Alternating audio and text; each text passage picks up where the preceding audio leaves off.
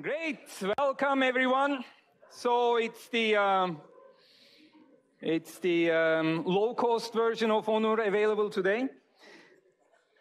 So today we have a great lecture. Actually, it's kind of funny when Honor asked me to do a lecture. I am very sure he would like to do this lecture because it's a fun lecture to give. I'm not very sure if you will enjoy it as much as I do. I sure hope so. But I'll do my best. It's fun. So we are going to talk about memory. And before we start, first of all, the reading for today and for tomorrow. So Harris chapter 8 is mostly about that. You should probably also refresh chapter 3.5. There is also a bunch of reading because this is one of the most important parts and something that affects the computer performance a lot. And it's a very fun story. You know, it starts with a little problem, then we find a solution for it, then we try to make it better, then there are new problems, and we try to be more inventive and more inventive. And for the last 40 years, we've been playing all kinds of games, and you realize how much more creative we can get once we are stuck with a problem. And so actually, when you look at the computing system, you have these several components. Some of you are missing, right? I mean, 458, I think. Oh, there are some people on the other. I see like 4 people there. Okay. Why are they there? Okay. Computing system has these 3 components, and this comes from the earliest days with von Neumann computing. So you compute, you communicate, and you have some storage memory, and we are all aware of these things. So we are going to cover all these things. So when you are looking at it, you have some data path. So this data path is responsible for doing your operations, additions, multiplications, XORs, what have you. Then there is a control, it's sequencing. You want to order your operations one after another so that they, come together and do something meaningful. And then while you are doing this, you are continuously exchanging information from the memory. You are not only writing and reading data, you also get the program, the thing that tells you in what sequence you should execute your program, also from the memory. In addition to this, a computer working on its own, doing some calculations, reading and writing from the memory is boring. Why? You have to know what this computer is doing. You have to give him some job to do, give him some input, and afterwards, hopefully, it does something useful, so you can also get something else. So that's the last component, the input-output component. Today, we are going to look at the memory, and actually, don't worry, no stress. Easy.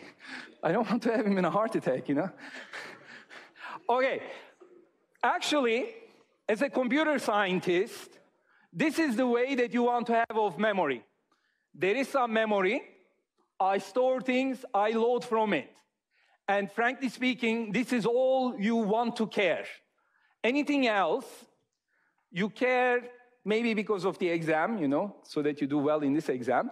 But we discussed in the beginning also, having a better understanding of what lies underneath is going to help you be a better computer scientist, because you will understand what kind of tricks we ended up playing so that this memory does what it is supposed to do.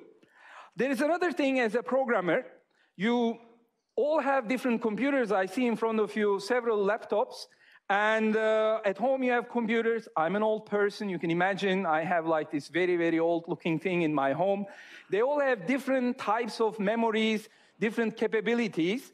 And it's actually interesting. When you write a program, you start writing your program, whatever, and then you're not thinking, my God, do I know how much memory this computer has, which is going to execute my program?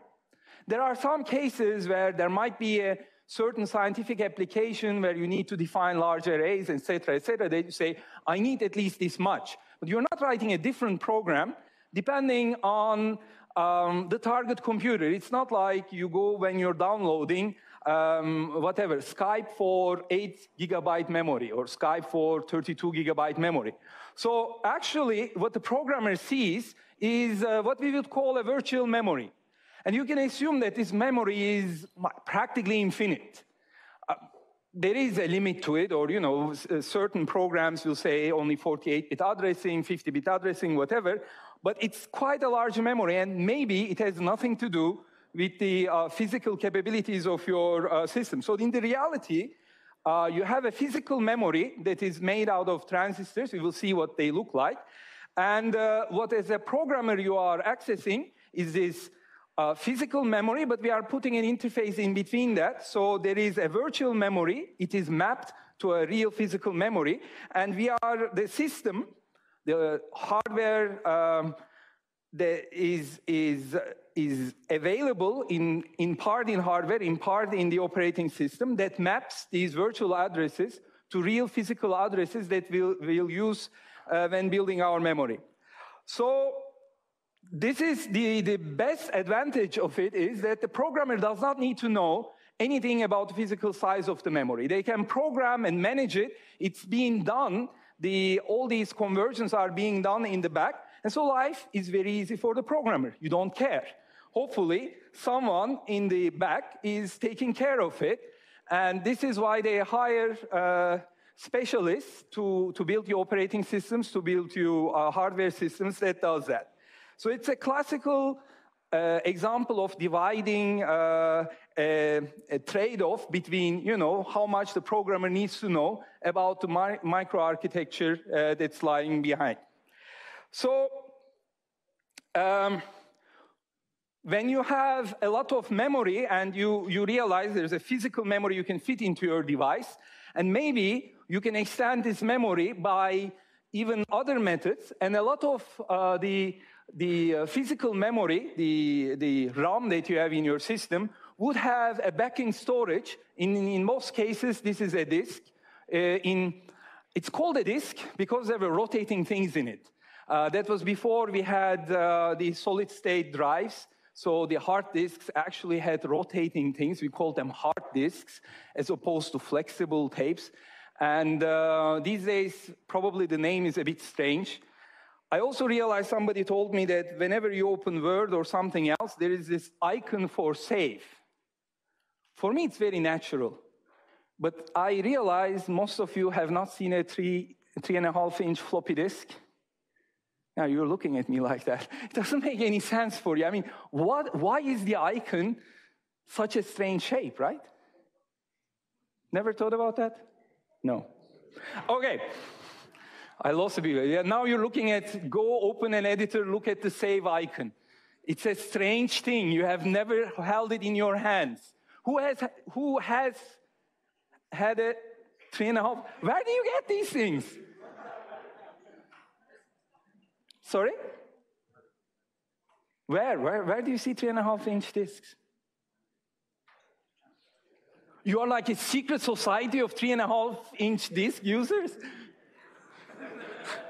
Okay, I take it back. So hard disks can be your backup storage. So at this time, we will ignore the virtual physical indirection. We will just talk about physical memories. If we have time tomorrow, this means that if I, stick to the script and actually go through the slides properly, we will also have time to talk about this part, how the virtual to physical memory mapping is done. So let's look at an ideal system. We are going to come back to this. This is our ideal system. In the middle, we have our pipeline, the instruction executor. So we tell him what to do, and the real operation is being done there. There must be a supply of instructions so that once it's done with one instruction, the next one comes, and the next one, then the next one. And these instructions execute on data, so there needs to be also a bucket that is able to supply this execution unit with enough data, or the other way around, should also absorb all the data produced by it so that the program can go. So if it is an ideal case, what you want it to do is, first of all, this pipeline has no issues with stalling. There are no You don't have to wait for anything. There are no hazards, no data hazards, no write hazards. There's a perfect data flow. Data is there whenever you need it. Data is taken away whenever you need it. There is no problems with the interconnects. There is no problems accessing any data anywhere. There is enough functional units. No matter what you want to calculate, there magically is something that is able to do that calculation all within the same time. And computation doesn't take any time, okay? This is sort of a sarcastic slide, so none of this is happening, okay? It's just that we are jealous and we wish that we would have these things so that our life was much better. Now let's look at this part, the instruction supply. We want that no matter what, anytime we want an instruction, the instruction magically comes. So this means zero latency access. We want an instruction, we tell him, give me the next one, it's there. It's an infinite capacity. I can have a program, no matter how large it is, it's still working at the same thing, and it has zero cost. It doesn't matter how large it is, how fast it is, I'm not paying for it, and there's a perfect control flow. You know, if something changes, it doesn't have any penalties. The same for the data. It has zero latency access, infinite capacity, infinite bandwidth, zero cost. So this is where we are trying to get to. Now, you can all tell that this is the execution units, and these are the memories that we were seeing in our system. We had a couple of them. I tried to draw, I wanted to keep it a bit simple. People already pointed out what kind of problems I had in this drawing. Just bear with me, right? This is a single cycle processor. Very simplified, a lot of mistakes, but the basic parts are there. So we have a program counter. That program counter generates an address, goes into an instruction memory. You fetch the instruction that you want to execute. It's decoded. Maybe you use some registers. Those are fetched. Maybe they compute something. The result is written back. Maybe whatever is here is an address that goes to a data memory. You fetch something, and maybe you write it back. And all of this, there is some control logic. There's also a next state calculation for the program counter. But things look like this. So in this example that we have, this is the one that is supplying us the instructions. This is the one where we have the data communication. And all the rest is more or less what we call the execution pipeline. And we do this a lot in teaching, electronics and in computer science apparently as well. We continuously lie to you. Okay, we explain this and everything looks very nice and simple, and then we come into it and explain, yeah, you know, it's like this, but, and then we start making exceptions and explain more what the problems are and continuously make the problem more complex. So today is one of those examples, because remember we were telling you that this is a single cycle processor. What was single cycle? What was it doing within a single cycle?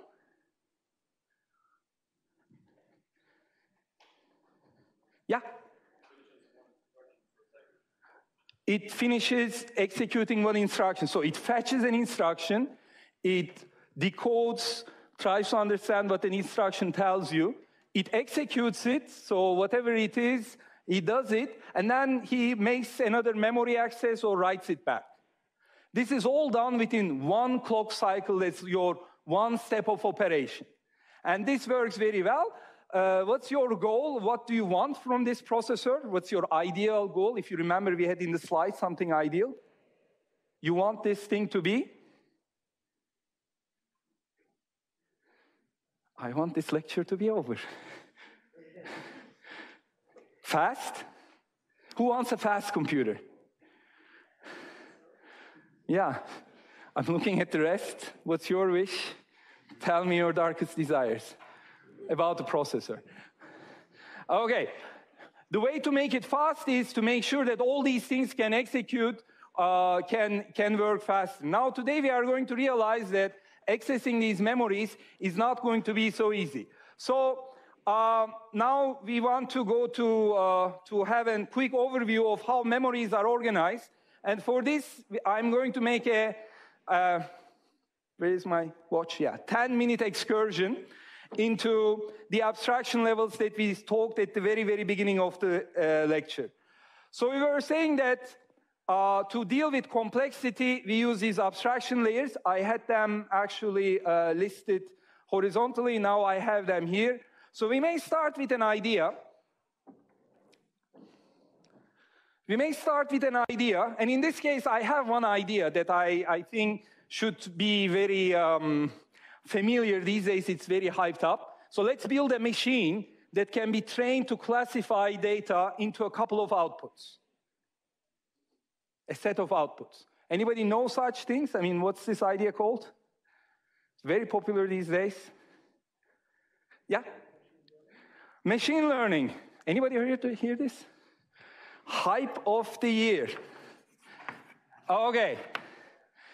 And then, I mean, this is actually a very cool idea. I mean, besides the hype that people attribute to it, you know, you are making something generic. You can show him a set of inputs and say, according to this input, the output should be this.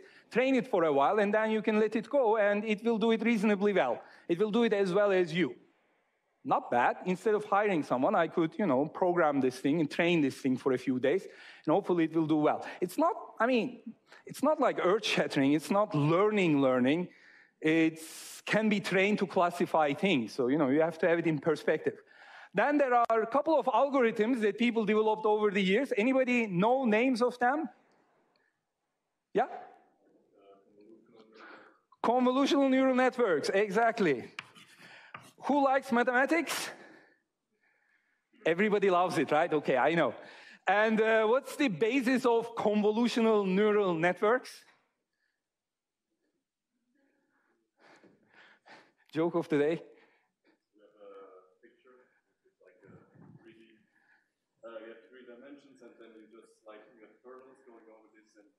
Compresses basically the image in different dimensions until you end up with a vector of all your outputs you want to classify.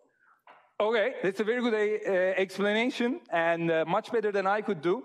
But the main operation that you're looking at is convolution, right? And if you look at convolution, what is it? You multiply two values, the value with the point here with the kernel, and you accumulate it on top, and you do it over and over the entire different features and different inputs, etc., and you have a connection of them. Maybe in between you do some special things. So this is your idea. You map it to an algorithm, and then maybe you end up writing this in a program, and the program would look something, you know, your colleague was describing that it's a three-dimensional input, so x, y, multiple features.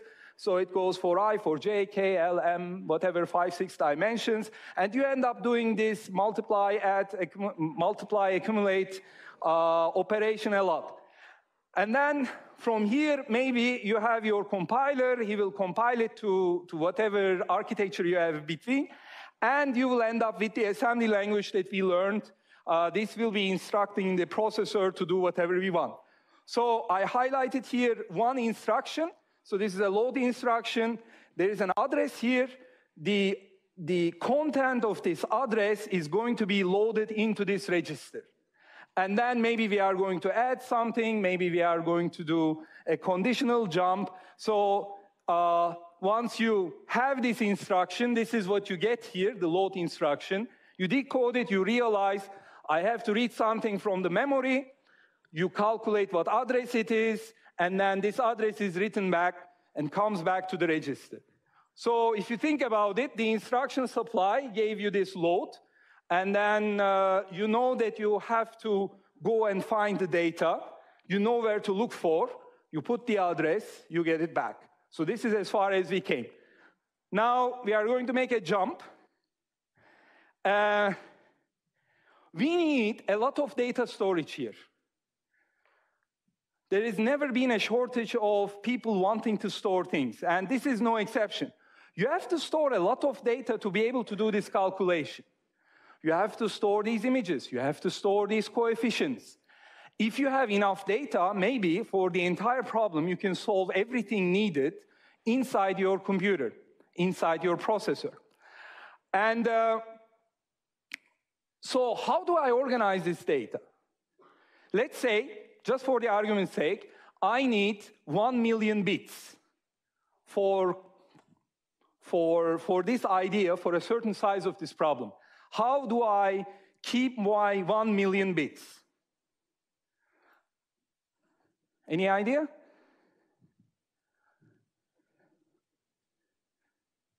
Yeah? Okay, we say memory, but we want to come to why we make the memory the way it is. You know, we can have 1 million individual bits scattered all around the chip, and they could be accessible anytime to anyone that wants it. That's the ideal thing, right? There is as many bits as you want. Somehow they magically appear at the point you want to have them.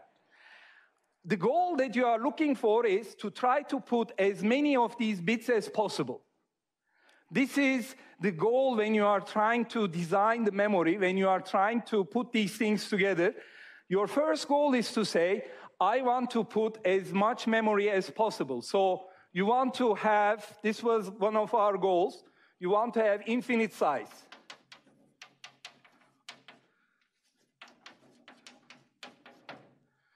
The second thing is, although the size is very large, you want it to be very fast.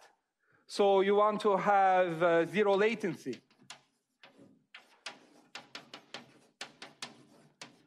Or just fast. And maybe you want to also have parallel access to the data.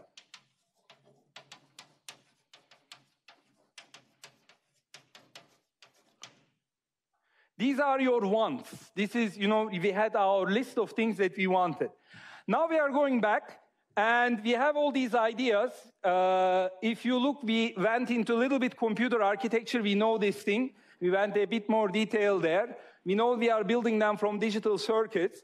And in a few slides, I'm going to show you that the best possible thing to do is to use a two-dimensional array of these bits. The question is, why? Okay, any ideas? Why is it two-dimensional? Why not three-dimensional? Or four? Yeah. Because we want to group the bits in words, and we want to access different words. Okay, so just to repeat, we want to group the bits into words, and we only want to access them one word at a time. Is that?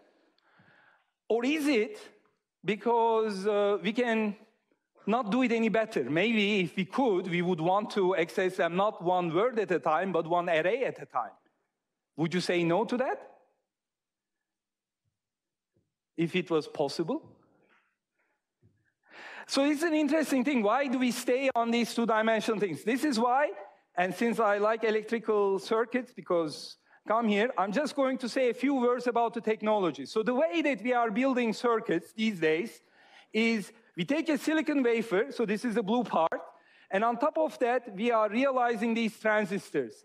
In the simplest term, a transistor is a switch. You can turn it on, you can turn it off.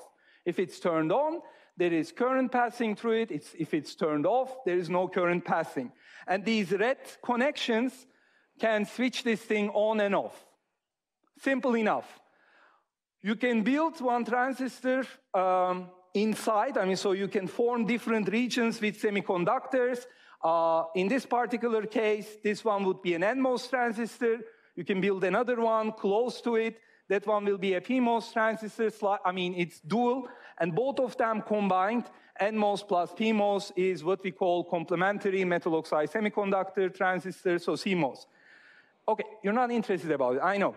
The thing is, these are our active components. We'll be building memories with help of these structures. And these structures, if you realize, are on the surface of the wafer. So the wafer is a two-dimensional structure. Currently, it is not easy with this technology to build things which are in three-dimensional. I cannot really put additional transistors here and have more density. It doesn't work with this particular technology. So once you have it on a surface, the best you end up doing is using a two-dimensional array. You can have your transistors, when you look from the top, going this direction, that direction, and then you have a regular structure where you can put a lot.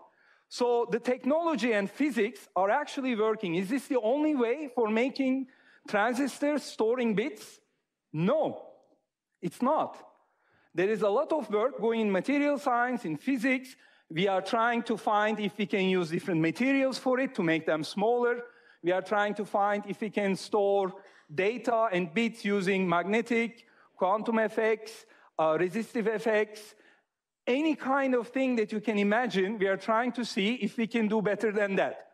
So far, this has worked very well. There is a law that says something about the development of these transistors. Anybody remember that? Yeah? Moore's law? Everybody? Yeah. So as I am talking here, these transistors are getting smaller, right? Next year, these transistors will be 60% smaller. So when I draw this diagram, it will be smaller. Do you know what's getting smaller? When you talk about technologies, when you say, for example, there is a 7 nanometer technology, do you know what is 7 nanometer usually?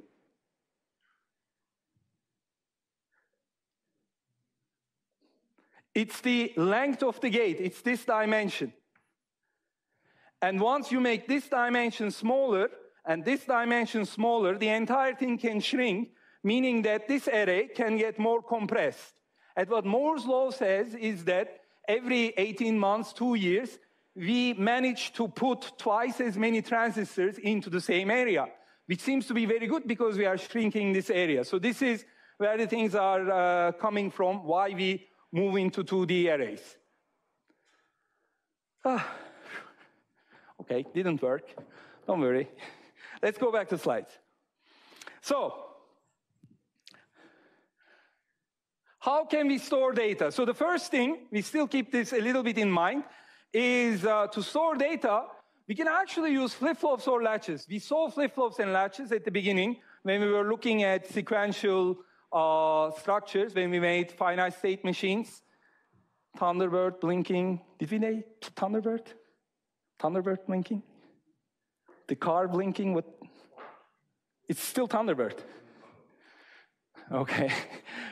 So this is the one that I was talking before, right? You can put as many flip-flops as you want. Each flip-flop is going to store for you 1 bit. And you can have as many as you want. You can have 1 million of them inside your circuit. What's the problem with it? It's very expensive because for one of them, for one flip-flop, we are actually using tens of transistors. Depends on how you're making it. Could be 16, 20, 25, thereabouts of these little transistors have to come together, have to be connected properly so that we can have 1 bit. And then, you know, for this algorithm, we are going to need, 300 million bits. And there's a lot of flip-flops. How do we access them? Well, we have to also somehow organize them. We know that they are very fast. We know that all those bits are accessible at the same time. Now we say, I want more bits.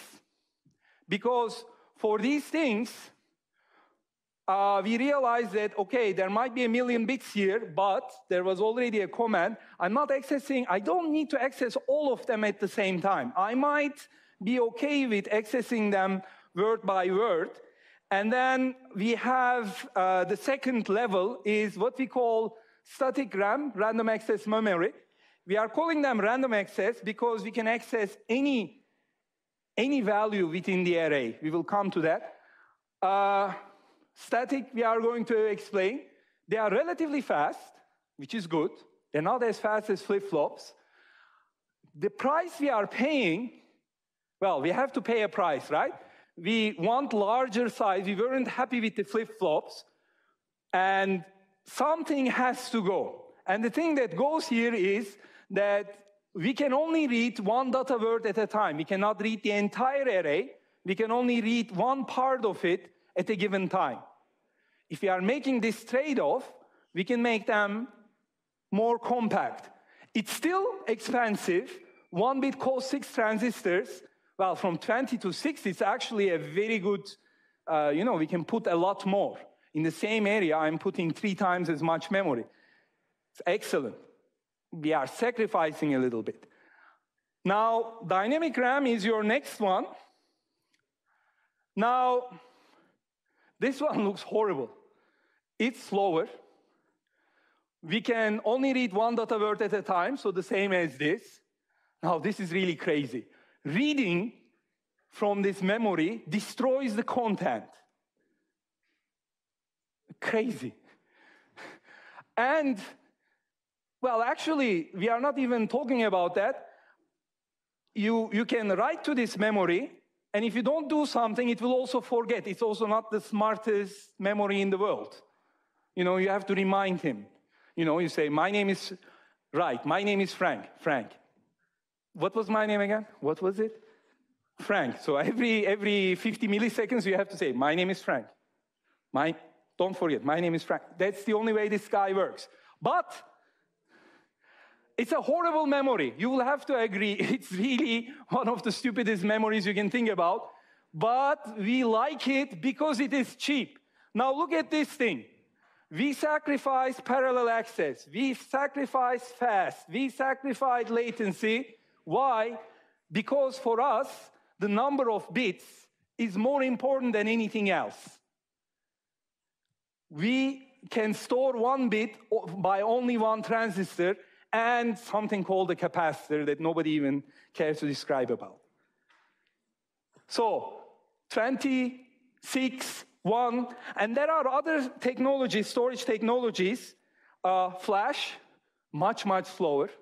Access takes a long time. There's something very good. It's not volatile, so you know it doesn't need to be plugged into to a power supply. Magnetic disks are the same way. RRAMs are the same way. Magnetic RAMs are the same way. It's very cheap, mainly because you don't even use a single transistor to store those bits. They are stored somehow magically in the material. You need some way to accessing and reading them. So these are the ways that we are going to use, and you will realize when you go back to this thing, the register files inside the processor, you wrote the code of a register file, or you've seen it. When you synthesize it, these things end up being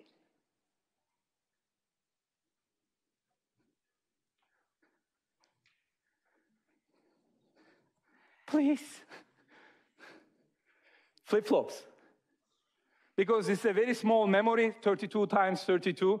You can actually manage to do it out of flip-flops. You can have multiple accesses. You can have 2, 3 registers accessed at the same time, etc., etc. Because it's not so big, you don't care that per bit we are using more. For these ones, we will not be able to afford for a larger capacity these things. Okay, so I told you already that we want to store data efficiently. I was talking about the way these transistors end up manufacturing, and this is why we end up using these array structures where whatever collection of transistors are, 6, 1, 0, whatever, they are all organized in this array. And it's actually a simplified way. So you provide an address, and this array stores 2 to the n words, each of m bits. Sounds like a good plan. And so the array stores the data. The data is organized in certain bits, 32 bits, 64 bits, 17 bits, why not? There are always some rebels. There is some way to, from this address that allows you to go into the array and select whatever data is there. And then we need to have some circuitry that reads this thing out. So the good news is, if you organize it this way, at every address, so there are 2 to the n unique addresses, you can write an m-bit value and read one, access one, anytime you like. The compromise we are making is, you can access the entirety of the array. All the bits, all 2 to the n times m bits inside this array can be accessed. No limitations.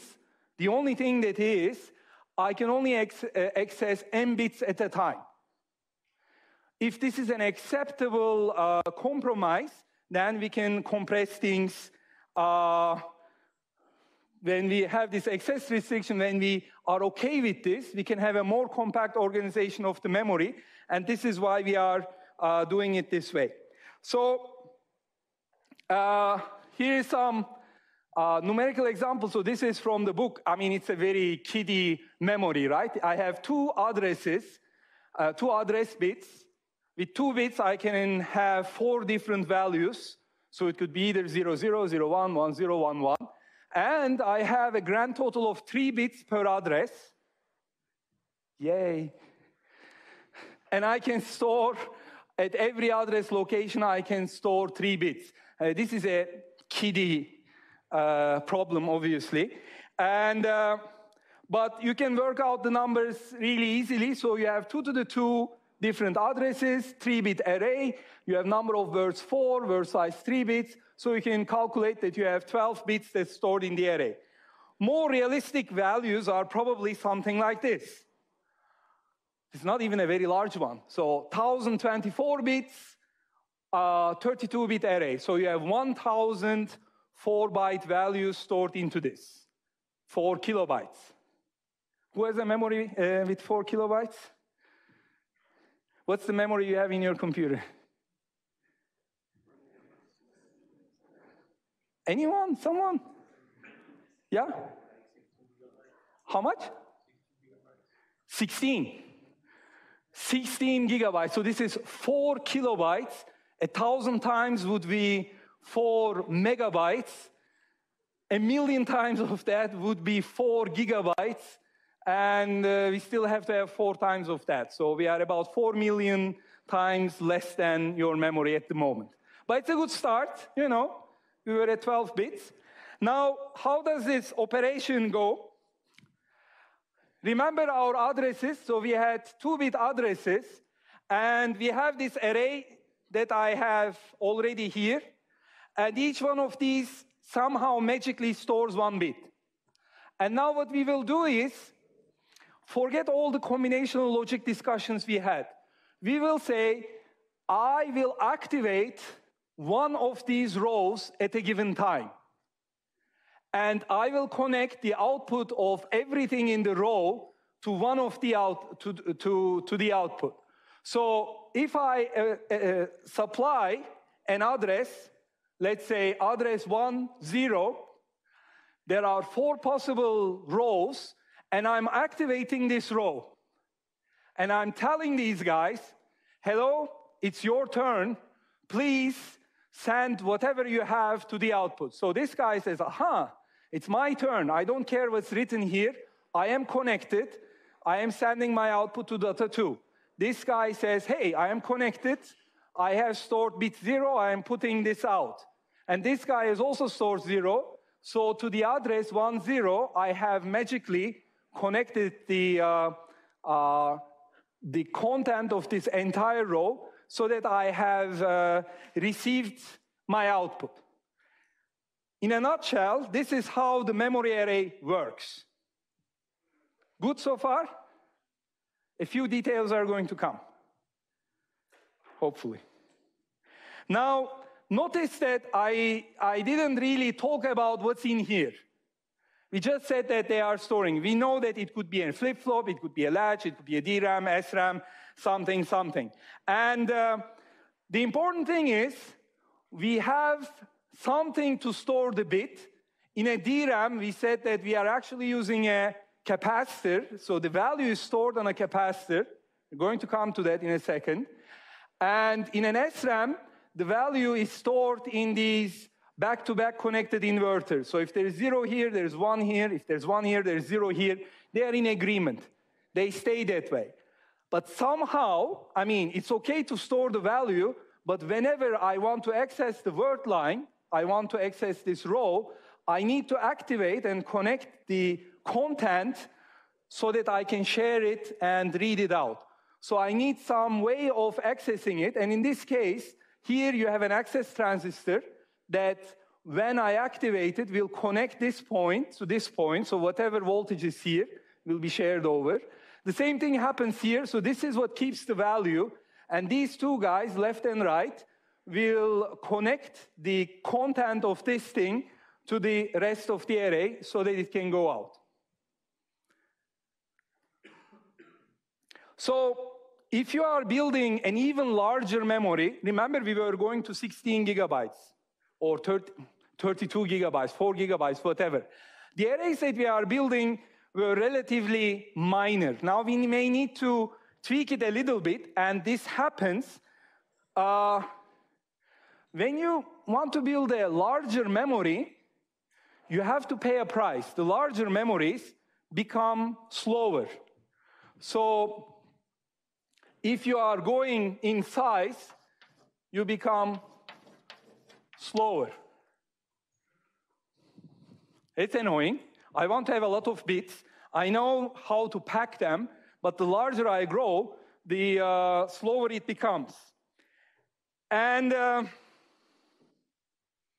it's not nice, no? So how can I go to 16 gigabytes of memory without being very slow? So one idea is you say, I will divide the memory into different banks, and I will say this is one memory bank, this is another memory bank, this is another memory bank. I will have them in parallel, and I will access them one at a time. So large memories, actually, the things that are in your computer, are actually hierarchical array structures that are, there are multiple arrays in parallel activated one by one. So if you go into a DRAM, modern DRAM, you will see that a DRAM is divided into channels, the channel is divided into ranks, the ranks are divided into banks, the banks are divided into subarrays, subarrays into mats, and those mats are about the size that we were talking about, the 1,000 times 32 or 512 times something, something. But it's not so easy, right? So once you have distributed your memory around this thing, how do you find an efficient way of distributing your data all over this hierarchy? Where does the first element of your array go, and where does the second element of your array go? So your goal, actually, in designing it, is to find the latency of the memory array access and allow multiple accesses as much as possible. And you want to somehow divide the large array into independent banks that can be accessed in parallel. This can be done, and there is a lot of work going on in trying to divide the memory hierarchy so that you get the max, you reduce your latency. Latency is the amount of time that you can access it as much as possible by arranging the hierarchy. It's an interesting subject how we can do this. And we are going to, in the later years, you are going to see much more about this. Now we have to briefly talk about this DRAM versus SRAM. I see that I have only 2 minutes. Let's just try to manage DRAM first. And after the break, we will do SRAM. So,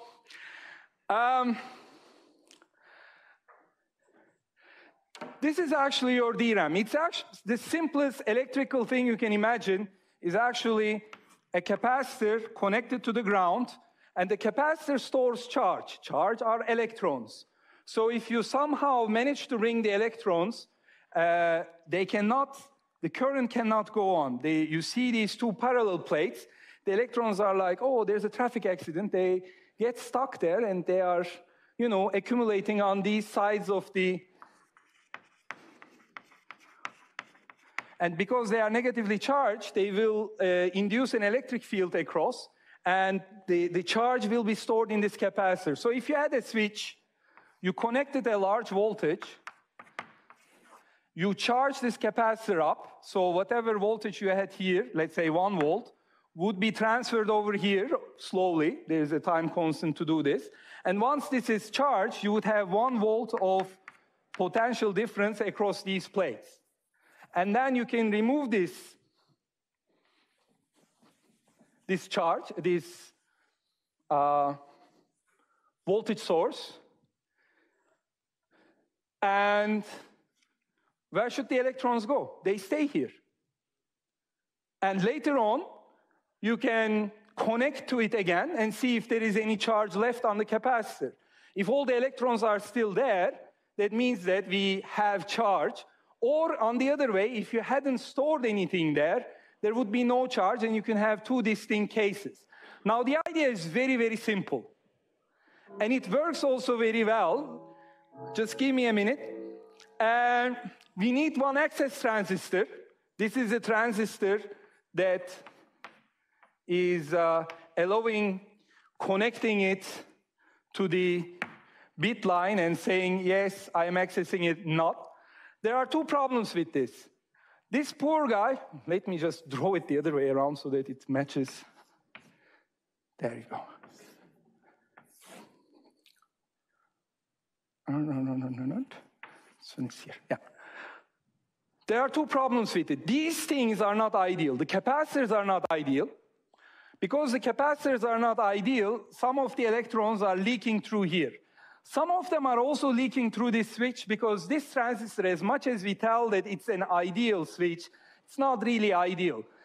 There are some little drops where the current can go through. So it is possible that the current on top of this capacitor will decay slowly. This is why we call it dynamic. We can store it, we can keep the charge, but after a time, the charge hill will erode and slowly disappear. And when this does, before this does, we have to read out the content and write it back again to refresh it. This is the issue with the capacitor. So the cell loses charge over time due to different leakage paths. So one of them goes from the top plate to the bottom plate. The other one goes through the transistor. And then we need to refresh the cell. If you want to put a lot of memory, what do you think do you want to do with the capacitor? What's the thing that you try to minimize here?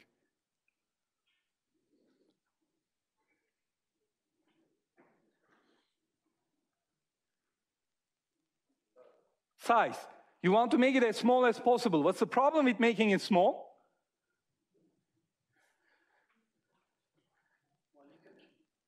Well, the leakage will probably stay the same, but that leakage will discharge the capacitor much faster than a larger one. Yes, there are less electrons stored. So there is a thing between the density and you want to make them as small as possible, but if you make them small, they cannot keep the charge for a very long time. So this is what you are fighting for. There is also the... One more minute? No, okay, let's have a break. Okay, we are back. We are back. Okay. So there was this one more story that I wanted to tell you about the DRAM, and it also partially explains the dilemma that we have with the size and the speed. And my analogies are always hit and miss, so bear with me. In the end, we can make a voting if it worked or not, okay? Okay? You're going to grade the analogy. If you give thumbs down at the end, I'm never going to use it again. So that's something. Okay. So we are talking, I always say this, the big memories are slower. The larger we make, the things get slower and things. And then we wanted to say, hey, if I want to make this memory small, I want to make the capacitor as small as possible. And then we were talking that there is more leakage and things like that. So how does this work in a little bit more detail? So what happens is actually, you have this one common line that I am connecting to with the access transistor. And there are, thousands of them connected. So there is one capacitor here, there is one capacitor here, there is one capacitor here, one capacitor here. And this is like a long line. Compared to the tiny, tiny size of the transistor, this is really a long line. And how do I actually make the measurement? How do I read something out? Right? So if you think about it, there is also an amplifier here. We are not going to go too much into electrical engineering. I'm going to revert to zoology for one part of this. There is a lot of capacitance just because this is a big line. It runs, compared to the size of this, it's a very larger capacitance. There is some voltage on this capacitance, and the moment I connect this part, these little electrons that were inside, the electrons that were hiding here, they start going over to here. And there was already some charge, this is very big, and this is a pool of big capacitance, and this guy is making a small change. If there is no charge, some charge of here goes into here. If there is charge, this charge adds up on top of that. Now, what does that have to do with the size? So I like going to the zoo. I like zoos a lot. And there are funny stories that the veterinarians there tell. How do you, for example, measure how much a hippo weighs, a hippopotamus? It's like 4 tons, the animal. Do you know what they do? Anybody?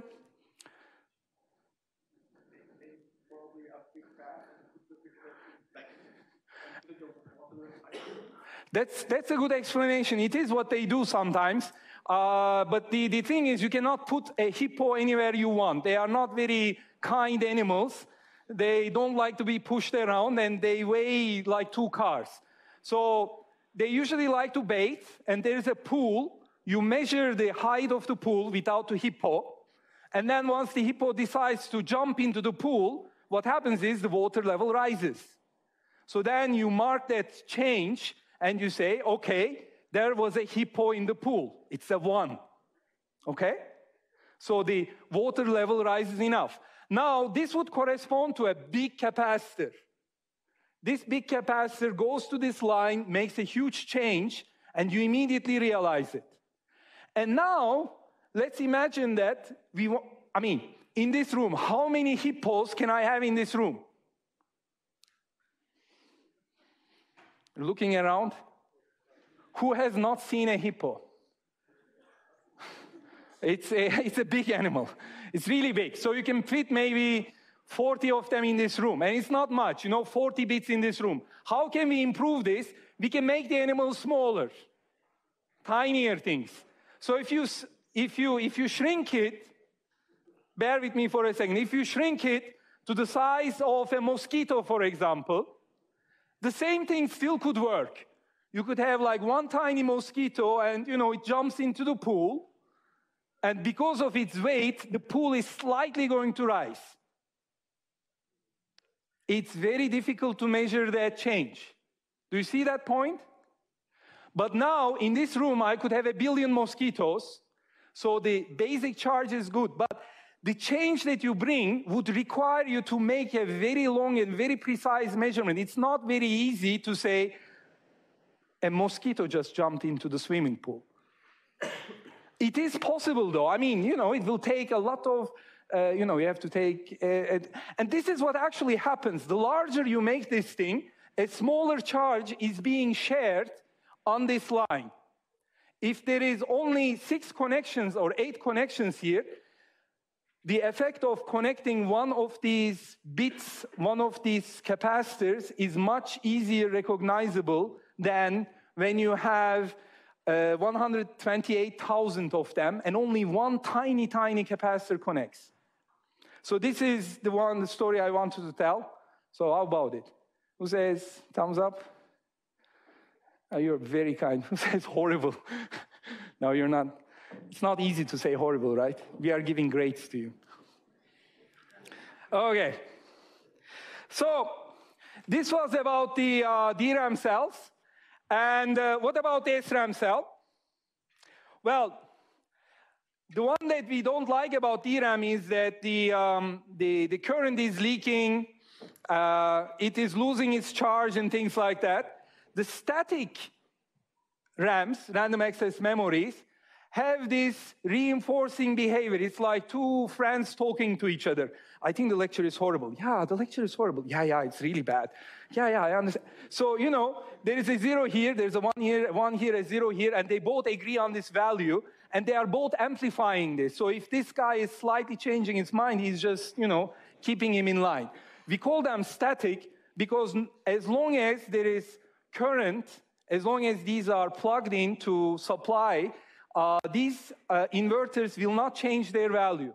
They are bistable. That means that if this for some reason changes from 0 to 1, it has two stable states. Either you have 1 here, 0 here, or you have 0 here and 1 here. Both are okay, but once it is there, it stays there. So this is the good thing. So there is a feedback path, positive, you know, it's a reinforcing behavior that keeps it there. So if you want to access it, you have to somehow add this connection and connect to the bit lines. The way it works is actually you have here the true value, and here you have the complemented value, which makes detection a little bit faster. So one goes up a little bit, the other one goes down a little bit, and you can still notice. Now, about these inverters, the larger transistors you have, so these are our transistors, if you make them larger, more current can flow, meaning that they are stronger. That makes them larger. You want to make these as small as possible. Why? Because you want to stick them into an array and put as many of them as possible because we care about the size. Then you again have like these tiny, tiny transistors connected to a large array and trying to make their voice heard. Hello, everyone. You know? Barely hear that guy.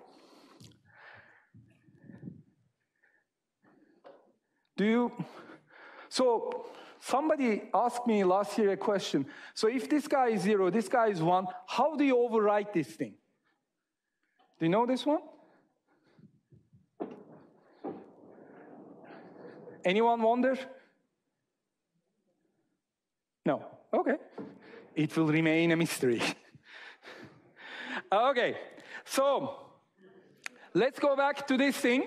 Memory bank organization and operation. So the goal is, now we have a 2D storage array. We organize them in arrays. They could be SRAMs, they could be DRAMs. The content of them is not so important. We realize that at any given time, we should activate only one of these rows.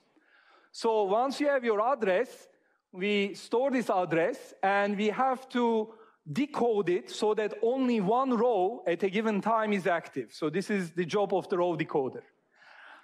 What's the column decoder? Now, remember the previous one where we are putting the array? It was 1032 by 1024 by 32. If you are looking at an array kind of structure, it's a kind of a bad organization. I mean, I'll try to draw it. It looks like this, right?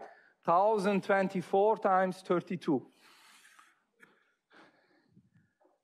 No, I mean, it's not a very ideal thing. So you say, instead of doing this, I could cut it here and make 2 of them side by side, or I could cut it and make 4 of them side by side, so that I come to a more geometrically better organization of the memories. Because here you have a very long line. This was the line that was bothering us. Here it's half as long, here's 1/4 as long. So instead of storing only 32 bits here, I can store 64, 128, 256. And then once I read the entire row, the part that I'm looking for is not this entire row, but it's only one part of it. So I have another multiplexer, a column decoder, that I say, you know, I read this entire row. I only want 32 bits out of it. I read 256, and I'm going to select 1/8 of it. So either I take this one, this one, this one, this one. It's an organizational issue. And if you look at the thing, what we have to do, once we want to read it, we have to decode the address, and we have to drive the row lines. Then the selected bits in the row are driving these lines. In this case, we want to access only that part of the memory. And then the next thing is we need to amplify this thing. That's like, you know, detecting the mosquito. And then the value comes here, and then we have to select out of all this vector that we read. We are just selecting this part and giving to the output. And yeah, this is more or less what we are doing. Questions? Yes? This is the same process in DRAM as well as in Yes, but with some slight details hidden for making it simple. The thing is with DRAM, we always have, if we're reading it, we're just writing it. So instead of having to rewrite the array 2 bits, we have to rewrite the whole 5 bits. Isn't that a huge overhead? It's not, it's an overhead, but yes, when you read the DRAM, let me just go, I think with the DRAM, while you are reading it, you are writing it back at the same time. You also enable a write, but let's keep the detail a little bit. Am I stalling? Okay. Okay. This is actually the same. This is the thing. Now, maybe this answers the question just on the slides. With the DRAM, you have this issue once again. The bit cell array has these capacitors, and they are losing their charges over time. And it loses charge over time. It loses charge when read. So you have to do two things. You have to, the read sequence is exactly the same, but in addition, while you are reading it, you not only read it, but you amplify the signal and write it back to the same row that was already activated. And additionally,